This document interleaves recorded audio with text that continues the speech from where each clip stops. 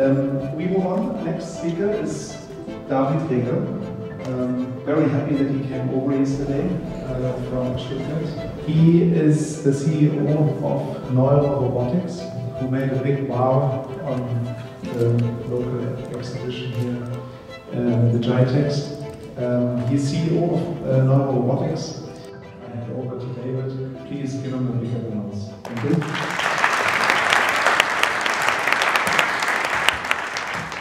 I feel super blessed to have this opportunity to present you something which I call NEURA. NEURA is a company which is based in Germany. Think what you see, like when you're talking to the robot, when you're gesturing on something, the robot understands things.